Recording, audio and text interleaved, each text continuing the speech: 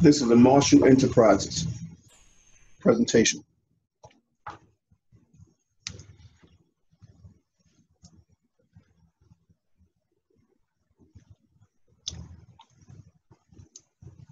Gotta give me a minute. Finishing my dark chocolate.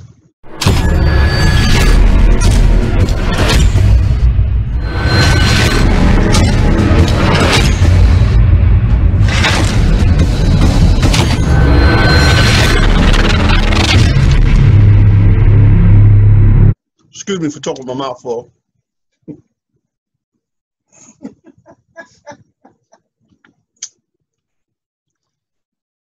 Never mind the background noises. Peace, everybody, and welcome back. I know you've been looking for me, and I've been in the books and studying. And I have some information that I need to bring forth. So get your pads, pens, paper, get ready. I'm about to bring it.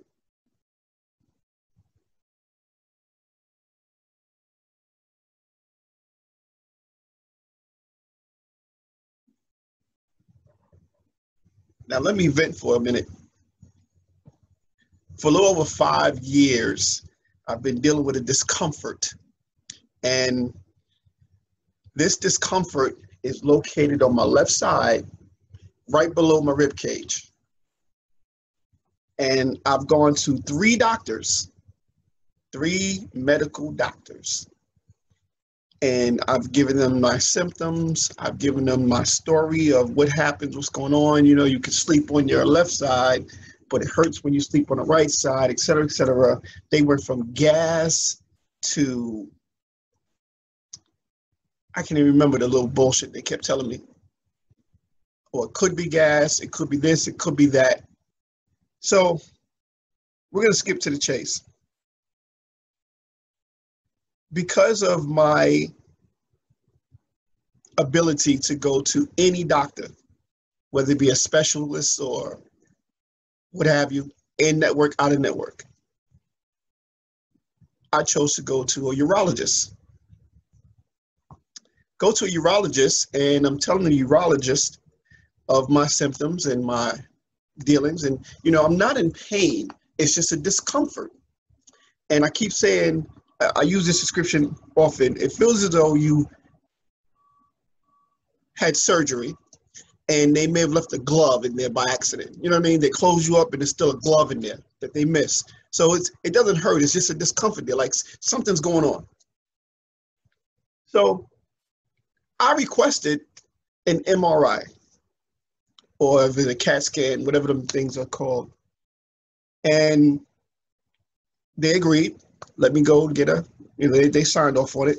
I went and I got, it wasn't a CAT scan and it wasn't an MRI. It's in between one of those, whatever. Seen a radiologist.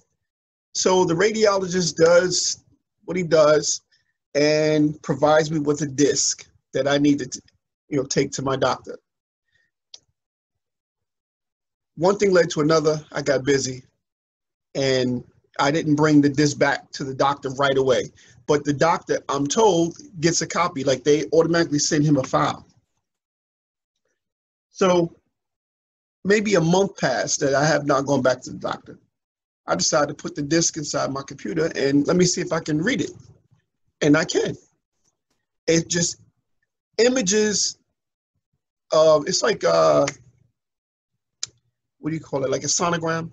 It's a sonogram image, but it's more of a 3D image of the areas in which they scan. So I don't know what the hell I'm looking at when you look at the scans and the images, but you can read the report from the radiologist. And the radiologist reports, oh, diverticulitis in the lower sigmoid colon. I go type that in. Hell is that? Okay. Diverticulitis is small pouches that form inside the lower colon, or the colon. And these pouches form, now this is not what the report says.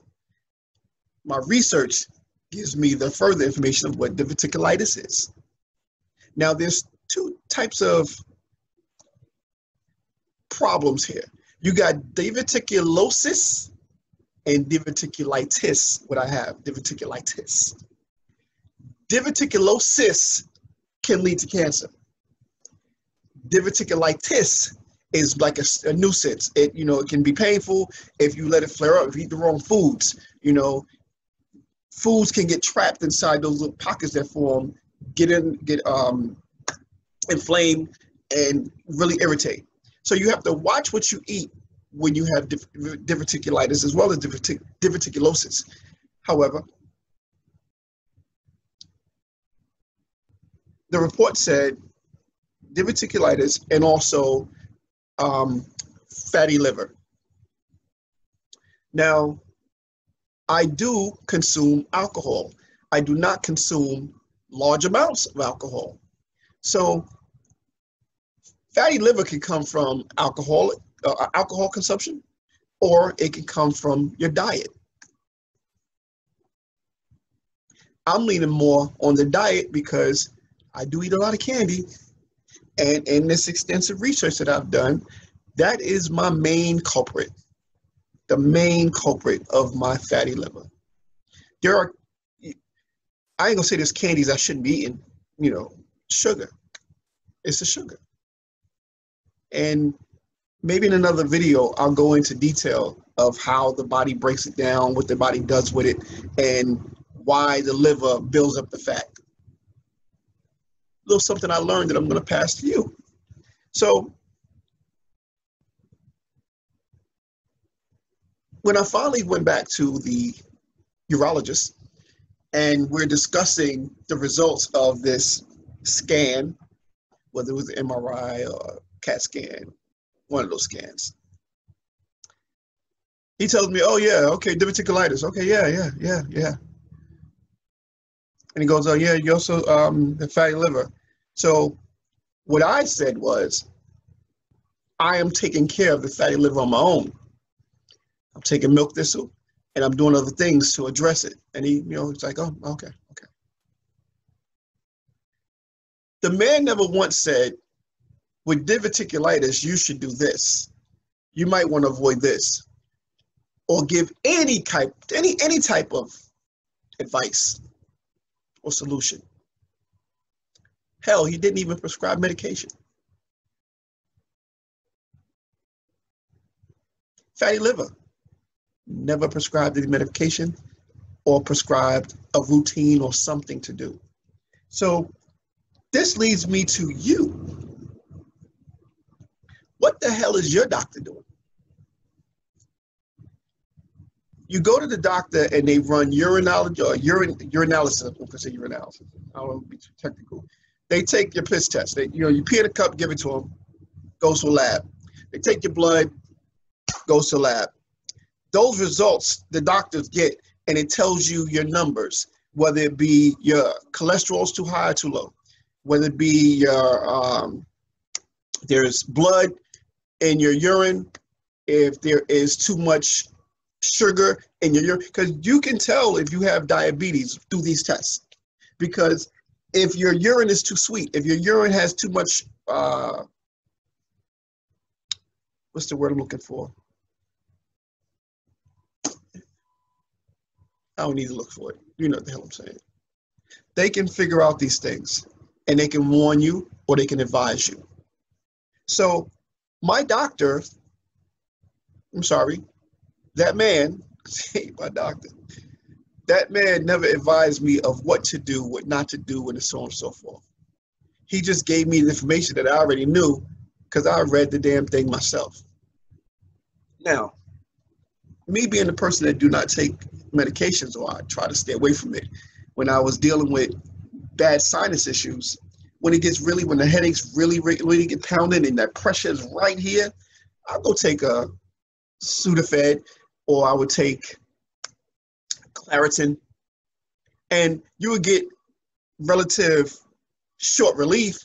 But I'm not one to Band-Aid. I don't want to Band-Aid it. I don't want to kick the can down the road. I want to take care. What is the issue? What's going on? Let's address it.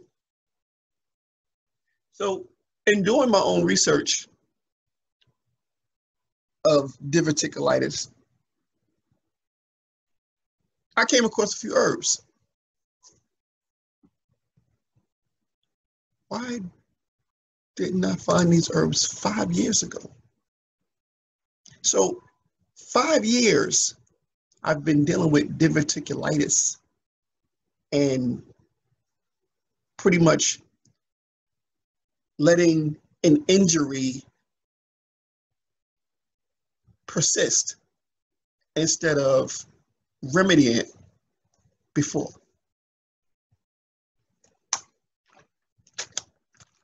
You should be drinking a lot of water.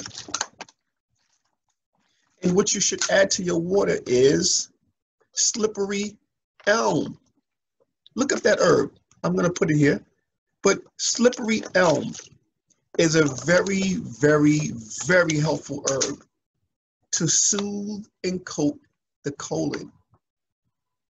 Slippery elm helps other things down. You're looking at a bottle of water with slippery elm in it. So somebody say, that's not what I put the herb in the bottle. There's some slow people I got to do that for. So, and it's a 3/4 of a teaspoon of slippery elm in 500 milliliters. Yes, 500 milliliters, 16 ounces. So 3/4 of a teaspoon slippery elm in each bottle of water you drink. It has a nutty smell, a nutty taste. It doesn't taste bad, but it definitely will help with your diverticulitis. Something else I've done. A poultice. You would take a cotton cloth. You would take some castor oil. You would saturate this thing. Saturate it, saturate it, saturate it. Now, let me tell you another step before we go ahead, because it's very important. You would need to get a piece of plastic, like saran wrap, not a Ziploc bag, a piece of plastic like saran wrap. And you would put the saran wrap here and put the cloth on top of it and leave extra room around it, in which I'll do a video on it. I'll do a video. So you got the plastic under the cloth, and you got castor oil on the cloth. You let it saturate. You will then apply that on your side and wrap plastic or scarf, whatever you want to hold it in place. It's better to use plastic so you don't get it all over your bed, all over the sheets, blankets. And it's advised to leave it on for a couple hours, 3 to 8 hours, sleep with it overnight, and do it for at least a week or longer, depending on the extent of your condition.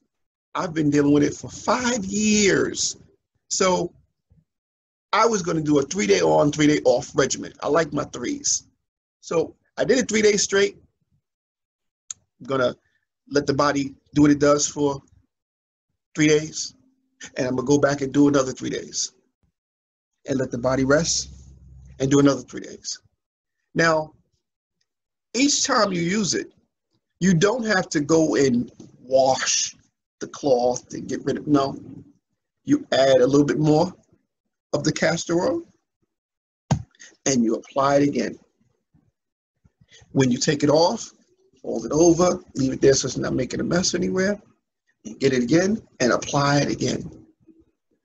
3 days. Or you can do it every day, depending on your situation, how you do it. Castor oil has extremely beneficial properties, of which, look it up. Don't believe me. I'm bringing this information to you. What you do with it is on you. Or you can listen to your doctor who's telling you nothing. Or you can listen to your doctor who'll tell you, oh, take 2 aspirin and call me in the morning. Something else that I've looked into, is a colon tea. There are several herbs that are very beneficial to the colon. What are those herbs? Licorice root, Cascara sagrada, buckthorn bark. This wasn't part of the group, but I added it anyway. Sorry, ginseng. Ginseng. Now, I'm going to give you the formula because you have to make a concoction. What you're going to do is you're going to add parts of each into a jar. You're going to mix it up really, really raw, really raw. And you're just going to take 1 teaspoon or tablespoon, preferably a teaspoon. Some people bowl take a tablespoon. Take a teaspoon, put it inside you want to diffuse it.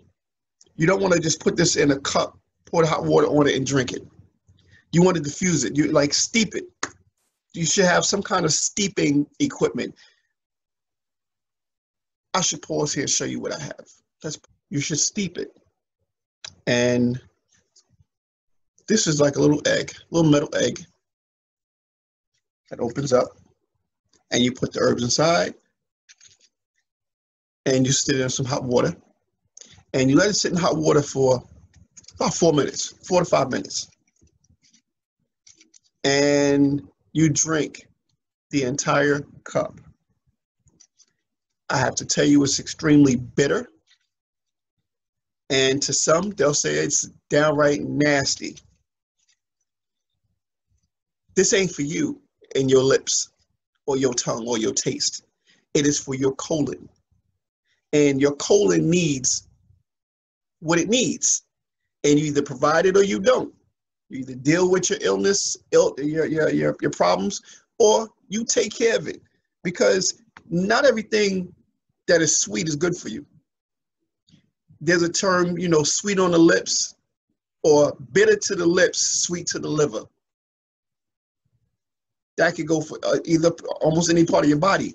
Bitter on the lips, sweet for your intestines. Bitter on your lips, sweet for your kidneys. What you think is good got you into the mess that you're in right now. Those collard greens, that fried chicken, that waffle, all that starch, all that crap that you ate that was good is doing a hell of a job to your body. So you want to get the bitters. The bitter, the better. It's my little fancy teapot with the little. So I would put the herbs inside my little steeper, and I would put it inside the teapot. Water, close it up, and that's how I would do mine. So these items will be for sale in a couple of months on my new website. What is my new website, which I really not supposed to be talking about right now because I'm still putting it together? Nature provides the answer, but that's what I'm going to say for now. We'll talk about that another time. Nature provides the answer. No matter the question, nature provides the answer. So anyway, we'll deal with that another time. You're going to take 1 part of the Cascara sagrada. You're going to take, let's say, 1 tablespoon. 1 tablespoon of the Cascara sagrada. Put it inside your jar. Next up is your licorice root. You're going to take 2 tablespoons of the licorice root. Put it inside your jar. You're going to take 3 tablespoons of the buckthorn bark. Put it inside your jar. And I put a small, I think it was a half a teaspoon of the ginseng. Herbologist at the place that I got the herbs from told me how potent this is and how little you need of it. So When you're saying 1 part, 2 part, 3 parts of the other stuff, this is so concentrated, you don't need as much as you need of the others. So you're going to put all your ingredients inside a jar, or you can put it in a bowl and mix it up. Hell, you want to put it inside a magic bullet and chop it all up? Do what you do. The problem is, if you make it too fine, where it's now going to seep through the holes, you're going to have a gritty tea. It's going to be a little worse than, keep it as clump. I can't find a description. Keep it as solid as you can, with the exception to the powder you're going to use here. Keep it as solid as you can. Just toss it, shake it, flip it around, take the spoon, and now you're just going to take 1 tablespoon, or you're going to take 1 teaspoon, either or, depending on your taste, and you're going to put it in your steeper, 1 cup of hot water, drink that. I said I was going to be bold. I'm going to do it 3 times a day. Yeah, no. No. You're barely going to get that 1 glass down. But then again, your taste may be different. You may be able to do 2 or 3. This is excellent, excellent, excellent for your colon. Excellent. Soothes, repairs, heals. It's a colon tea. All right. I think that's all I have for you at this particular moment, because there's other topics I want to bring up. This one was speaking particularly about diverticulitis and the issues that you may be facing that your doctor may not be telling you about.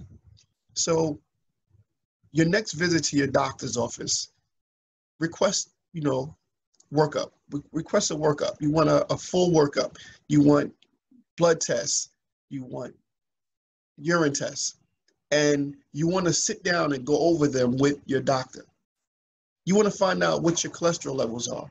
You want to find out what your liver points are. You want to find out,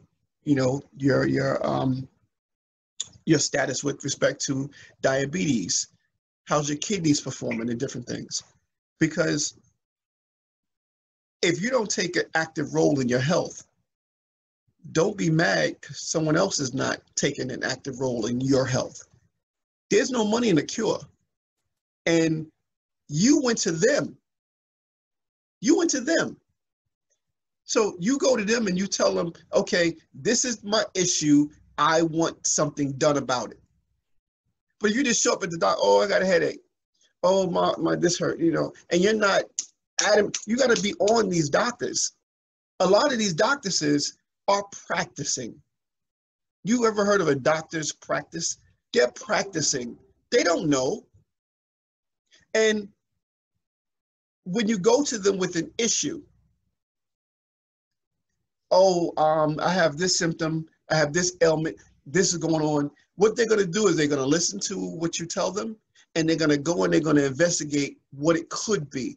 They don't know unless they send you for tests, and the tests reveal, oh yeah, your liver levels is low, your kidneys is not functioning properly. And, unless these tests reveal some things that the naked eye can't see. Oftentimes, if your eyes are bloodshot, you can tell something's going on. When you go to the doctor, what do they do first? They look in your eyes. They say, stick out your tongue. These are the first signs of something going on, something going wrong. They take your blood pressure. They take your temperature. So these are the first signs of something that's going on. And once these things don't tell me what's going on, you need to take it to the next step. So you can look at your own eyes. Are they white? Are they red and bloodshot? Are you having headaches? Do you feel a little uneasy, like a little woozy, discombobulated? My science teacher in the 5th grade, Dr. Berman, Intermediate School 53, Far Rockaway, Queens. Dr. Berman, he wouldn't recognize me today, but amazing, amazing science teacher. One of the things he said stuck with me is, when you walk, you should not feel your body. When you walk, you should not feel your body. Every step you take is supposed to be a fluid motion. But if you walk and you feel your stomach, if you walk and you feel your back hurt, something's going on. You got to get to the root of it, figure out what's going on, correct it. Your body, if given the right things, can heal itself, can repair itself. But that's another conversation for another time. This is talking about diverticulitis and the colon. Things that you can do to help your body repair itself, because nature provides the answer. Whatever the question. What's your question? What's your issue? That's it for now. This is Bud Brownsville. Thank you for watching, and stay tuned. I got a lot coming up for you guys.